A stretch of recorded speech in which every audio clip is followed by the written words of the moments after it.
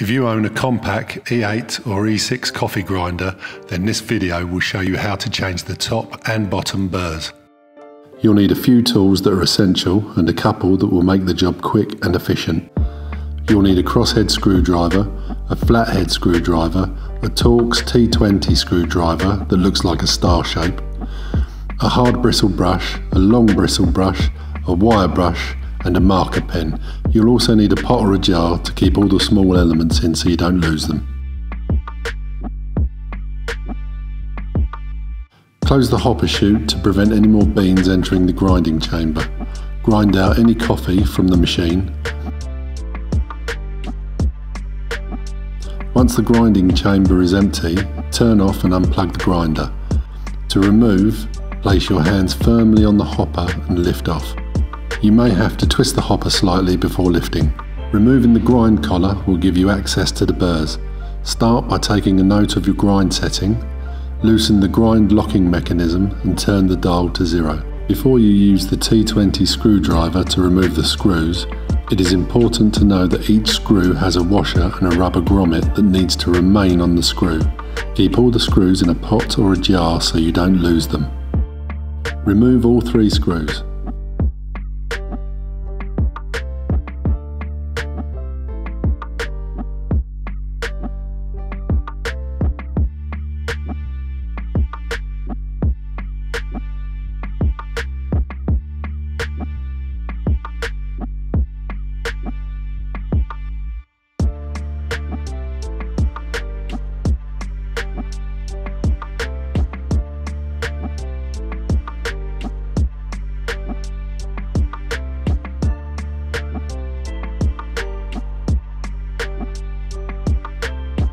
Now undo the grind locking mechanism and remove the grind collar.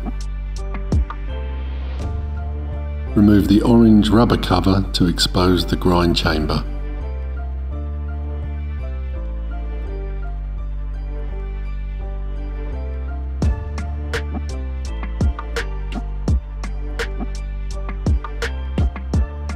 You will need to remove the top burr carrier by turning it clockwise. This will take quite a few turns. Remove the top burr carrier to access the grind chamber and the bottom burr.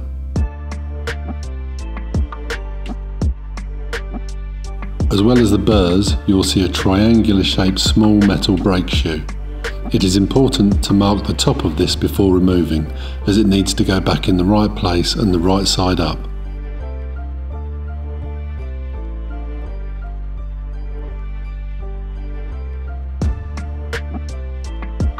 Once removed, place the brake shoe into the pot with your other screws.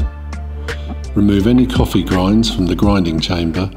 Use a hoover initially to remove the bulk of the grinds.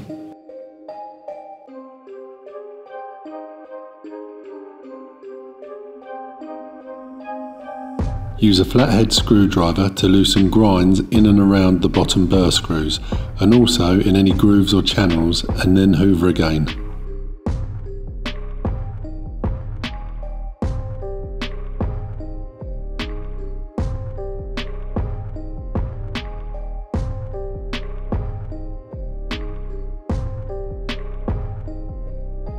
To remove the bottom burr, place the flathead screwdriver in between the burr and the grind chamber to prevent the burr from moving. Then use the crosshead screwdriver to undo the 3 screws located on the top of the burr.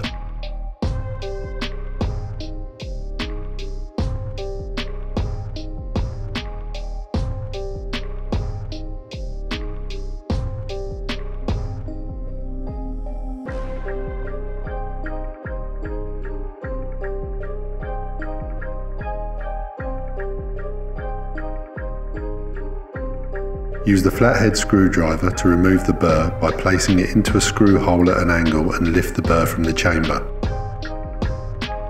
If the burr is wedged, you can use a pair of long nose pliers to lift the burr out. Again, insert the pliers into a screw hole and lift the burr from the chamber. To remove the top burr from the top burr carrier, use the crosshead screwdriver and undo the 3 screws.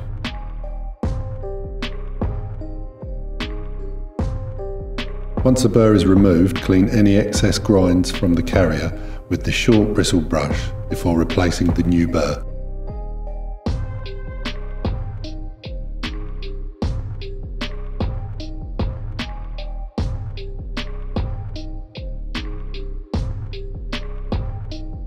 Make sure the grind chamber is cleaned thoroughly. Remove any excess grinds using the brushes, flathead screwdriver and a hoover to finish.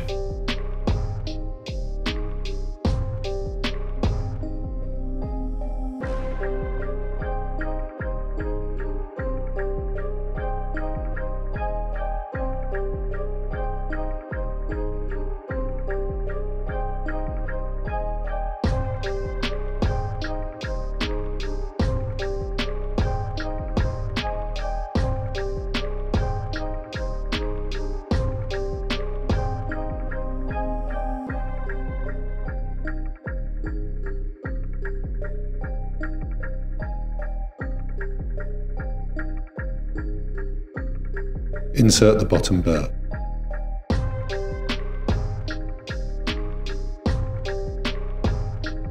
Locate the screw holes and using the crosshead screwdriver replace the screws and tighten.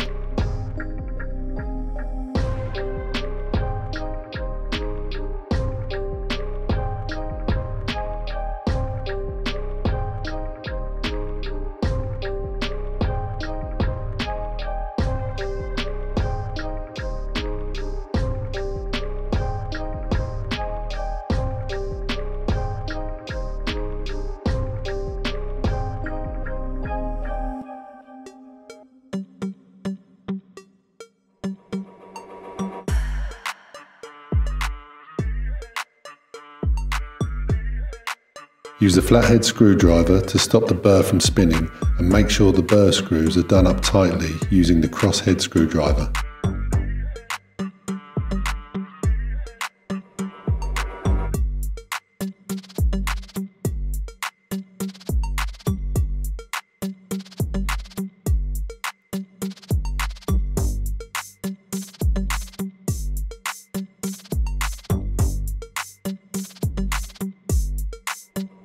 Place the new burr on the top burr carrier, lining up the screw holes and using the crosshead screwdriver to tighten.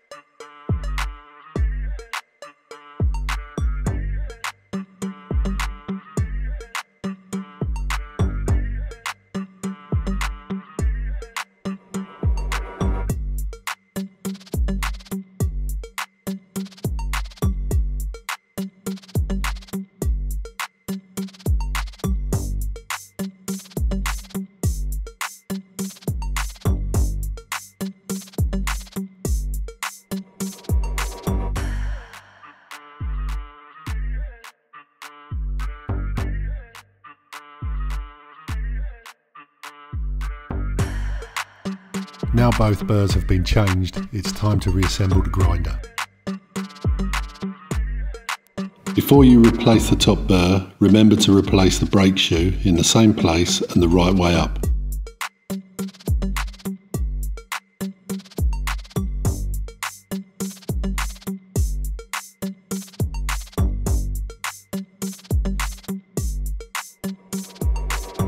When you replace the top burr, the carrier is designed to fit into 3 grooves on the side of the grind chamber.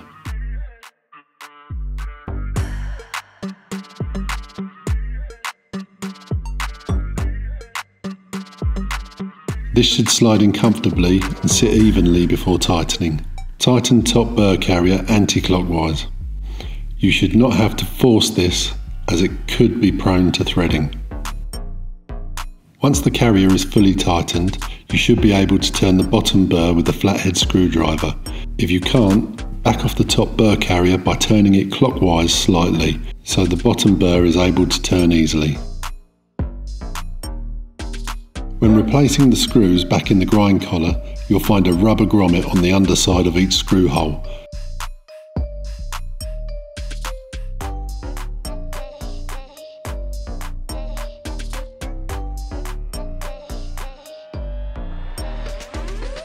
These are important as they help hold the orange rubber cover in the correct position.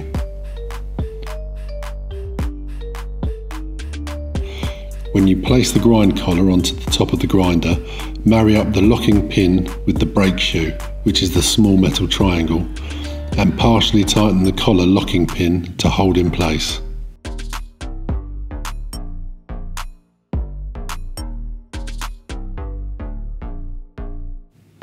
Locate the screw holes and partially tighten each screw, including the locking pin.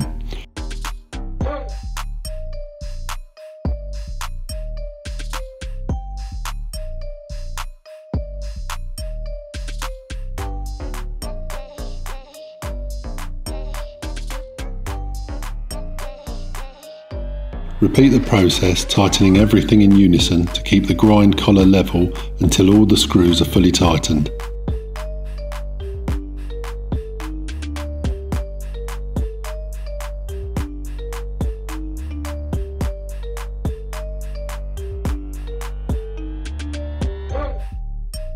Turn the grind dial back to your original setting as a ballpark starting point, making it easier for you before you begin the dialing in process.